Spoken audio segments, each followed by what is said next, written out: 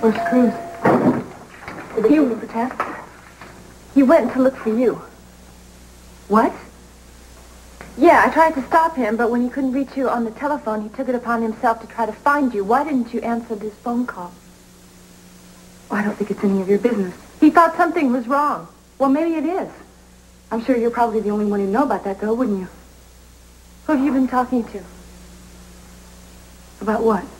About me and Cruz. You've been talking to your brother Ted? What if I have? Well, he doesn't know the whole story. He just thinks he knows what happened. But What he really story? Ted didn't tell me any story. But you just said that you were talking... I was talking to him, yes, about Cruz and me and you. Mainly Ted just listened.